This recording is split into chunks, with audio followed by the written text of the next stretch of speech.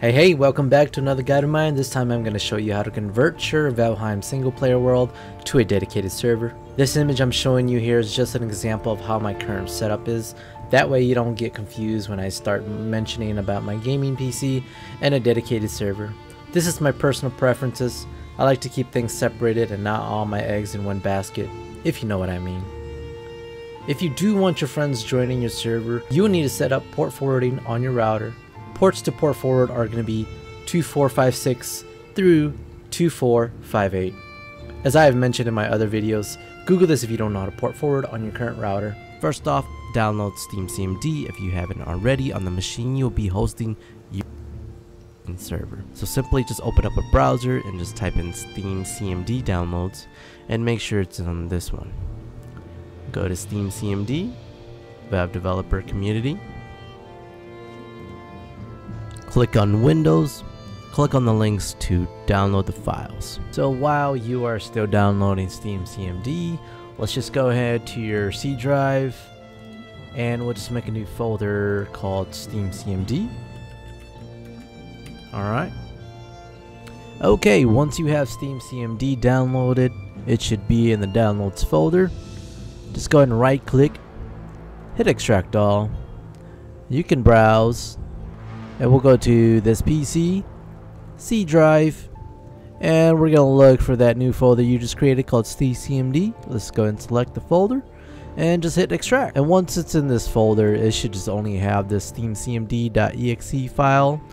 And once you double click on it, it will go ahead and populate all these other files that you need here. And that's it. Okay, while you have SteamCMD wide open, we are going to run these commands, okay? Force underscore install underscore, whoa, that's not underscore, dirc colon backslash Valheim server.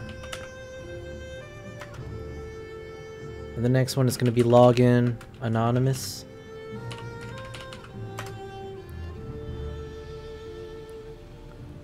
And now we're going to do app underscore update 896660 space validate. Alright, and just hit enter and let it download all its files. Okay, now we'll have to go to a file explorer and we'll just simply go to this PC or your C drive and let's look for that new folder we just created, which is called Valheimserver. Now we'll want to launch this Valheim underscore server.exe. Okay, just double click on it, let it do its thing. We need to do this to generate some files that we're needing, and it's gonna close once it's all done. But just ignore all assets for now if you do get that. It's the first time I've seen that though. Alright, so you can skip this if you're hosting your dedicated server on your gaming PC, but you still want to navigate to the same path. And for those who likes 2 baskets of eggs, this is for you. Okay, now we'll need to launch the run on your start menu. We'll just type in run right here and make sure it says system and run. Tap on it, and this is exactly what you want to put in there: percentage user profile percentage backslash app data, and just hit OK, and it should bring you to this. And now we want to navigate to local low, Iron Gate, Valheim, worlds underscore local. Alright, and you should have only like these dedicated right here.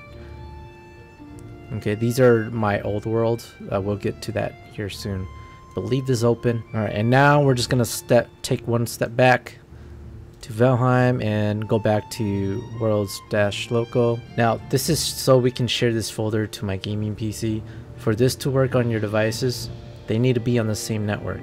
If this is too complicated, you can always log into your Google Drive or whatever cloud storage platform you have, download the files. That way when we upload the Valheim worlds from the gaming PC to your dedicated server, it will bypass network and sharing method. We're gonna right click, go to properties, go to the sharing tab, and we want to share this and just add in the account that you want.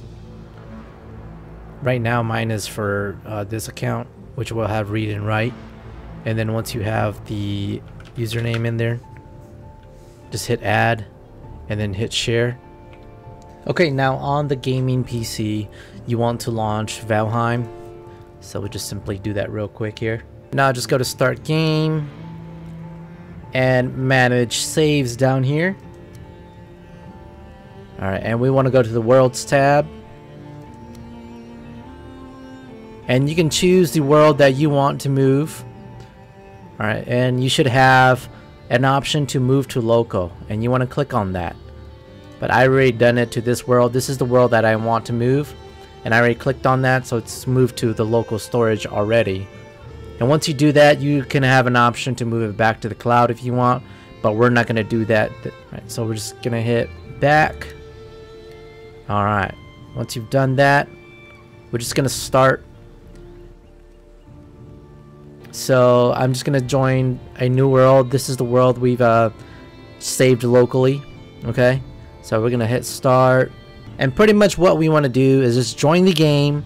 And then once we join it successfully, locally, we just exit the game after. So we'll do that. And then now we'll just need to quit. That's all we had to do. Alright.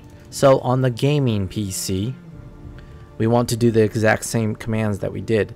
Go to your start menu, type in run, and then do the same thing. Percentage, user profile, percentage, backslash, app data.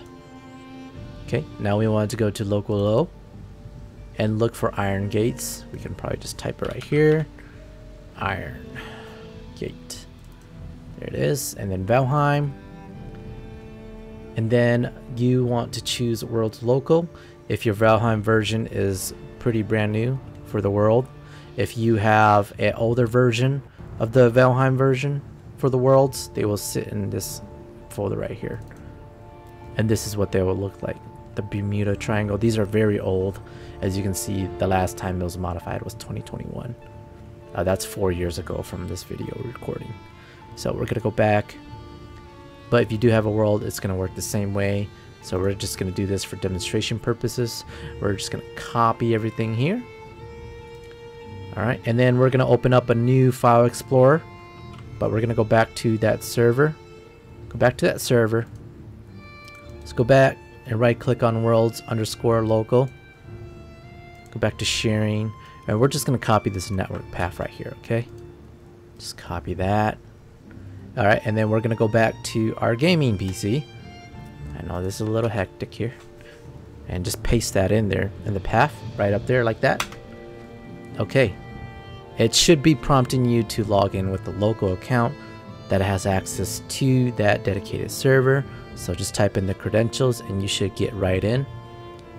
And then what you want to do is pretty much just copy all this and then paste it in here. Once you've copied them over, they're gonna have these .db files right here, right?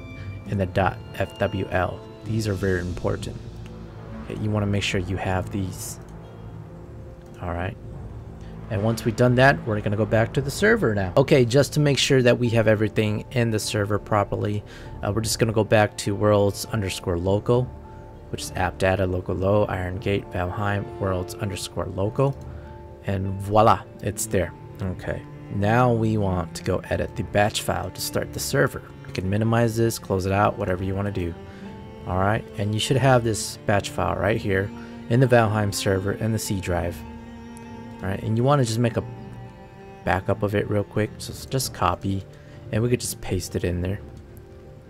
This is what it's going to look like, right? This is the default template. Going to do a little comparison. So this is my edited version.